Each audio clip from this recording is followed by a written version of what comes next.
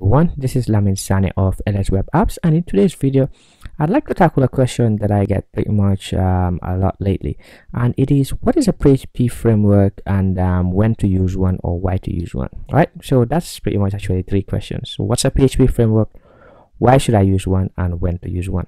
Okay, so a PHP framework is pretty much things like you've been seeing on the web. If you've been searching online or been on the web anywhere, you must have heard at least one of these four: Laravel, CodeIgniter, CakePHP, and Symfony. Okay, so I'll tell you a little bit about how I started in web development. So this was the first framework that I had ever used in PHP, and it's CakePHP, and I used it in my first year project at university. So we had a web project, and we were told to use a framework. So we could have not used a framework, but we were advised to use a framework, and one that we found was pretty good was CakePHP. Okay, and I believe it's still good, but right now, obviously, if you've been following my channel, you know I'm a big fan of Laravel, and it is what I use in my day work and in my projects as well. So Laravel is my #1 framework right now, for reasons that I will not discuss here, but in other videos I might discuss about that. But not to say you shouldn't use other frameworks or ditch your own framework.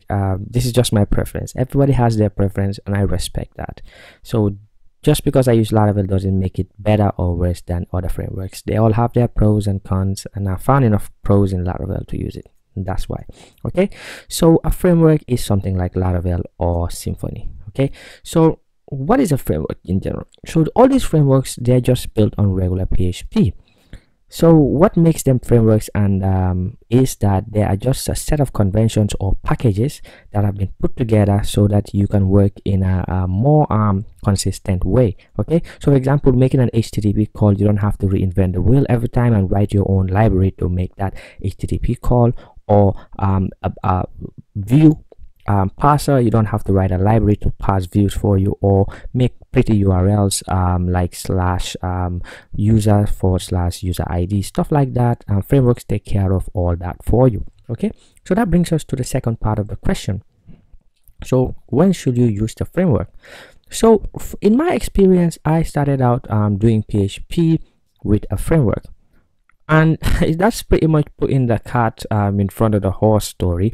So I wrote one of my first codes in PHP using CakePHP, this framework right here, and it wasn't the smoothest of journeys, but because I didn't know why I needed to use controllers and views and return views from a controller and stuff like that. So it was a bit confusing at first when I started out, but as I dug a bit deeper into the documentation, and things started to make a bit more of sense, but it wasn't still clear. It was a rough journey for me, I will not lie to you.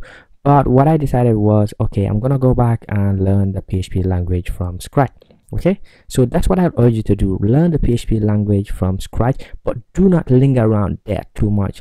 Like after your first 3 months to 6 months of learning the language, writing apps with index PHP, that's where we all started, with folders. Quickly switch to our framework. So any of these frameworks you pick is fine. For me, I picked Laravel, and I must say Laravel is slightly daunting for beginners, I would say that. So maybe something like CodeIgniter or CakePHP might be easier, but if you're someone who has wits, why not pick Laravel? You have nothing to lose, and Laravel is one of the most popular frameworks right now, and I can tell you it is very capable, as I use it at work, and I use it in the projects I do, the freelance projects and my test projects as well. So there's nothing I can see that Laravel cannot do that all the others can do. Okay, so with that out of the way, why you should use one, I've pretty much said it. If you see that you're starting to require some complex things that you can't write on your own, like pretty URLs and caching systems and making HTTP calls or stuff like that, there's nothing stopping you from putting together your own packages using Composer.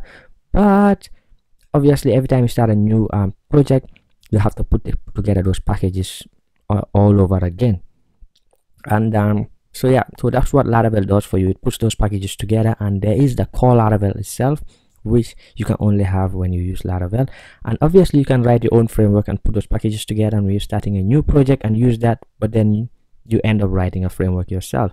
And from experience, I can tell you it's better to use something that the community has collaborated on and used and tested for security bugs, security loopholes, and such like that, and for performance that have been tested using unit tests.